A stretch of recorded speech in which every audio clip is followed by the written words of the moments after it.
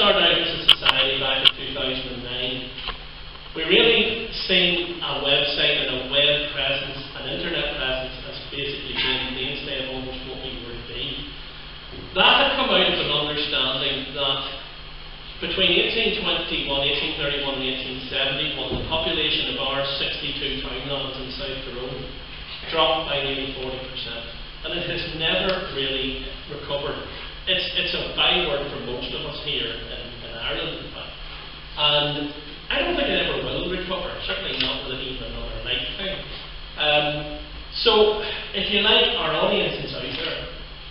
We need local people to fuel that direct enthusiasm and basically be a core.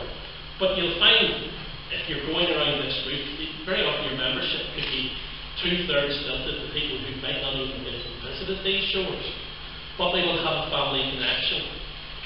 So, I had a bit of web design experience, not a great deal, certainly not an expert on it, but it developed over time as our presence, literally say who we are, what we are, where we are, but also then we want to use it as a resource, as somewhere to go specifically for information about our local area, and we develop that information to go on the website.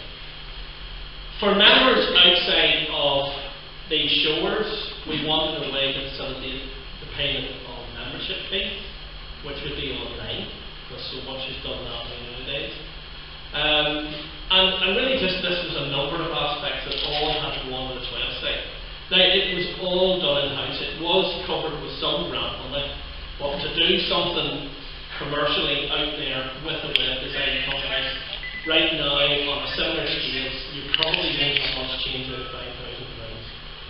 But I mean, that's 10 years of development has gone into that to put it on that sort of scale. But I had hoped to sort of use the internet, sort of demonstrate the website live, but the Wi-Fi connection is a bit difficult at this distance, so I've put out sort of stills of the web page to sort of demonstrate. So just go to the first slide here. So this is what our website looks like when you visit it. This is the front page. So Killeeshil Clonanees Historic Aesthetic. Now obviously we have received funding and continue to receive funding from the likes of the European Union, Peace Forward Fund, etc. and the Mid-Ulster Council, and we're in their area. So those logos are front and centre as required under their rules that, you know, if you receive funding. The other thing we have down here in the bottom of the website is a link to our Charities Commission number. When you click on that link, it takes you to the page of the Charities Commission website where all our accounts are there and our rules and regulations. So again, that's all part of it. The other thing we have, unfortunately, to meet all these new guidelines, is up here is a privacy button, and that's the privacy policy under the dreaded GDPR. If you've heard everybody talking about this in the last year, the General Data Protection Regulations. So there's a privacy statement in there as well. So I wanted to have a front page that had sort of relevant information, fairly quickly accessible, but not too cluttered. So we have a menu along the top, menu down the side. We have a login area here, because our members get a login username and password, and that gives them access to parts of the website that the public cannot get. And that's again a justification for the fee. Over here in the bottom right, we have a calendar, and for those days where you see the date highlighted, then there'll be an event that you can click on and see where that is. And I have started actually put in the events of other historical societies in the Tyrone and even Armagh area on top of ours, because I sort of thought we needed some sort of a central resource that everybody could remember to go to and see everything, because by a rather amazing trick of fate, most of the societies in Tyrone have managed to pick different nights for their talks. And I'd love to say that was by design, but it probably wasn't. But thanks to goodness it happened that way. We have a link to our Facebook page, which we have, but it's not the mainstay of what we are, and the problem is that needs someone else then. And the girl that have been looking at that has changed jobs in recent years, and it's harder to keep two things on the go at the same time. But for many of you, Facebook would probably be at least a starting point. We'll come to that later. This area here allows people to pay their membership subscriptions online via PayPal. Now, when they put in the amount, which for us is £20 here or £30 per couple, and click pay, they leave our website and they go to PayPal. So the security is involved with giving credit card information, and all of that is all organised through PayPal. It's not on our website. This is just purely a link to initiate the process. So, I'll just go on to the next page. How much do PayPal charge you, or do they charge the person subscribing? Well, the standard rate that everybody gets, whatever it is, 2-3% or whatever. But I mean, we took a decision earlier on that, you know, look, it's going to cost something anyway. If we could get in, I don't know how many hundreds of pounds of membership from overseas that we couldn't possibly get otherwise, we can live with it. And it actually has surprised us how much we've lived with it.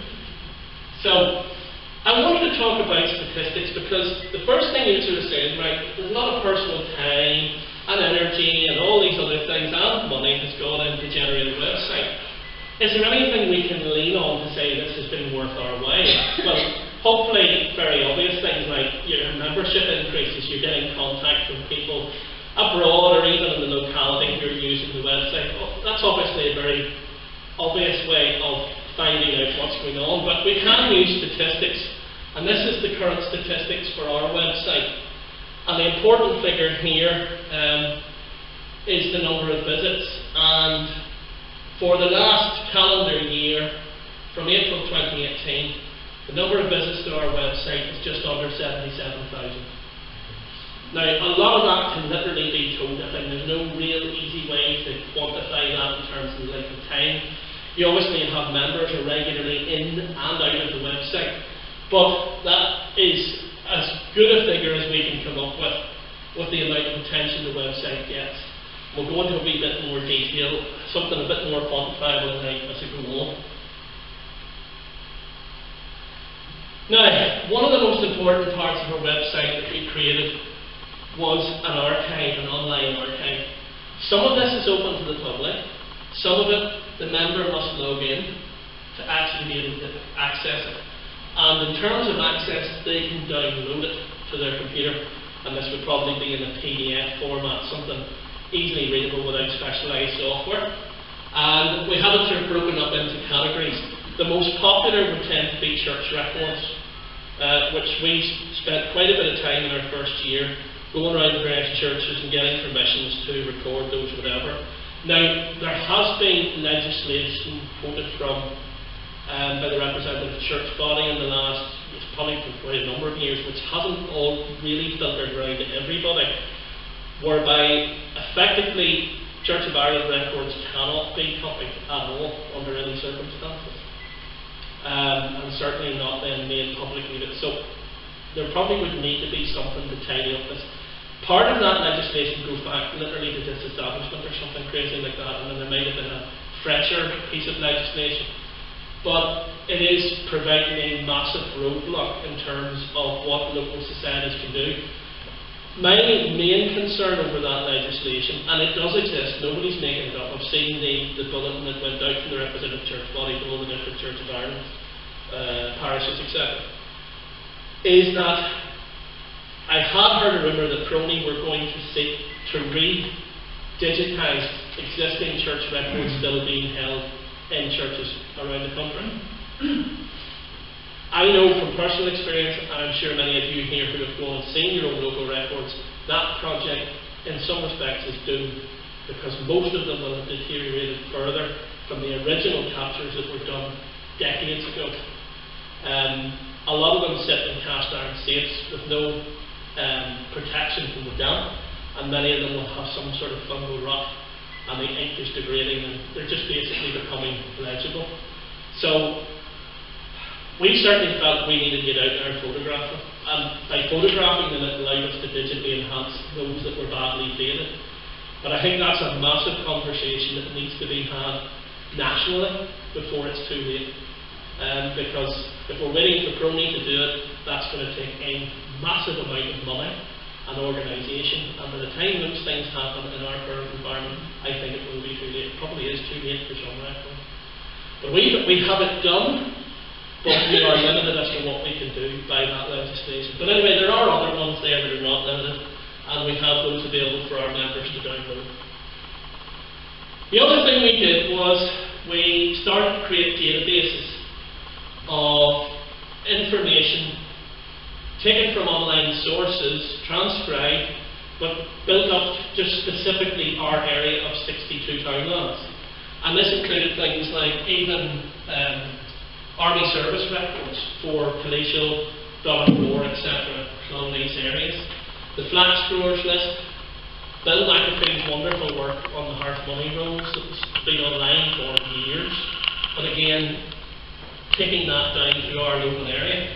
So here again, the members can click on this link and they can log in to the database section of our website and access some of these. So British Army Service Records 1760 to 1915, Flax Growers List, Freeholders List, Hearth Money Rolls, Religious Census, Royal Commission, the Irish Commission 1622, the Time Allotment Books, and there's quite a lot of people who use this, but it's specific to our area, which is what makes it very, very useful.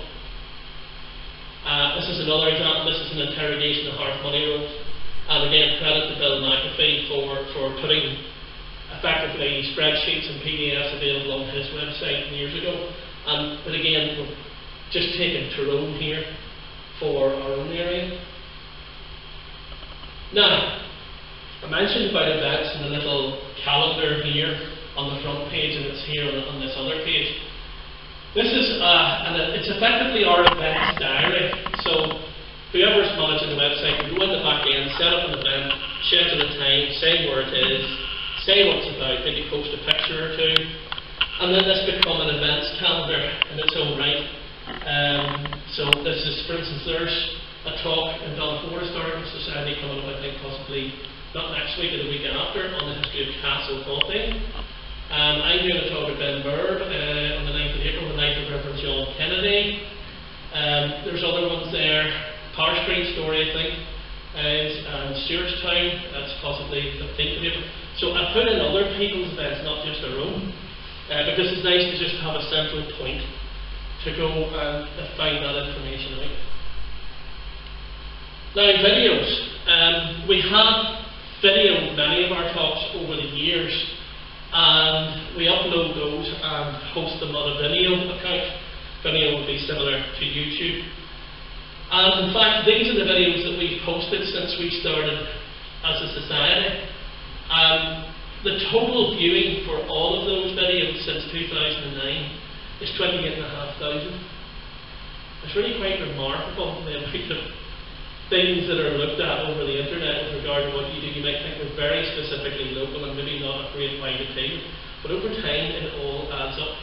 The most heavily viewed video, I think, in that was a talk that Kay Muir did at Cardinal O. I think that was probably 2010 or 11, on townland naming, obviously part of the project that she was involved with, which still has an active website, thank heavens. 4,000 views since that went up. So, you know, it's a great place again. Record your videos, upload them to YouTube or whatever, and again provide links so that people can go and watch them. Stories and poems. We had a few local people. They're not well-known authors or well-known poets. They were local people who had a gift for poetry, and these were 3 or 4 that we uploaded and put on the website. And the one that has done the best of all, by Michael McCusker, was a story of Ballynahay from someone who lived there, and it's full of characters, you know, reminiscences, like 3,200 viewings from, or downloads from that was put on our website. And that's open to the public, that we treat that as public domain information, specifically for members. We have a news section, so anything that, you know, stands out, what we've done with a visit to the Heaney Home Place there a while back. And then this latest one I posted was we did a talk on the Holland family of Tyrone on Tuesday night past, and we had 90 turn up at that. We literally had nowhere else to stand or sit. Literally, we were in the people were in the doorway. Well, we took a real stand and decided to broadcast that live on YouTube at the same time. To date, in the last 3 to 4 days, it has been viewed over 300 times.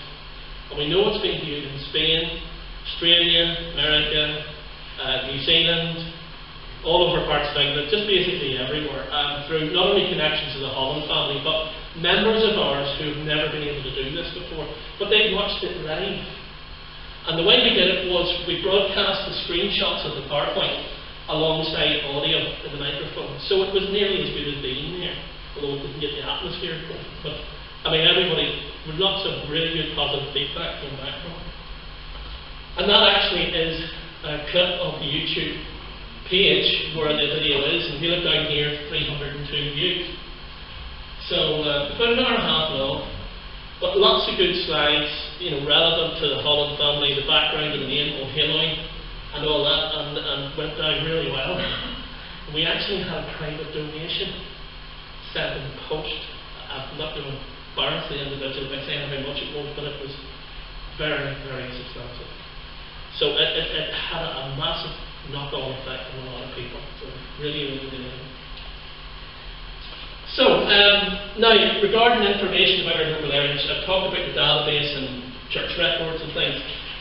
The left-hand side would be land-related or other things that we sort of put together. So places of worship is a big thing in Ireland. It's very much part of our culture and our heritage. So in our 62 townlands, we would maybe have, I don't know, a dozen plus churches or altar glens or whatever. So there's a wee line on the left, places of worship. It's just a picture of the place of worship and a short paragraph and a little link to a location map.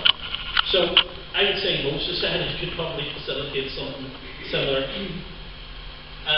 Land ownership was a big thing, because a lot of people would ask me, how has the land changed hands from pre-plantation through to today? They get found out about plantation, they get found out about land grants, they know about the Griffiths valuation, but they were trying to see how has it evolved. Who actually did have the land here before the plantation? So I developed these sort of colour-coded maps,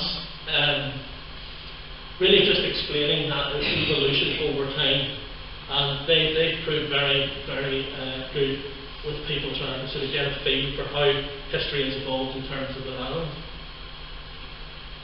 These are a couple of other maps. Now, this top one here is an extract from the Bodley map, and what I did there was I extracted from the Bodley map our 62 townlands. And what was fascinating about that was when we took the Bodley map extract and turned it up with the correct north, south, east, west orientation, was how closely it resembled the modern mapping. And in fact, I know that there has been computer analysis done on the Bodley maps that suggested accuracy levels of up to 87%, which is staggering for something that was done 410 years ago. And most of it by word of mouth, and rather than satellite navigation or whatever. And this is another one where effectively it created a map of the Ballydeatis onto the modern mapping landscape and colour-coded those for our South World and South Road, etc. Now, the other thing is, for nearly all of us in Ireland, townlands are the backbone of who we are. And ours is based around this sort of catchment of roughly 62. So what I did here was I created a map which you can click on to expand it out larger of our 62 townlands. But I've used Ken Muir's team's website, basednamesni.org, then to provide a table where if they click on the relevant townland name, you go to their website and get whatever information that Ken Muir's team has put together over the years with regard to it. So you're using your website as a medium, as a focus point, but you are linking into external information elsewhere that there's no point in trying to recreate. It's a waste of time. Also, it really doesn't serve any purpose to do it that way either. So linking through is really, really good. Oh, I think that's us. So that's basically a quick run through our website and where we are. So if anybody has any questions, I'm happy to field those. Two questions. That's okay. Back after the station. No problem. Yeah. Thank you very much.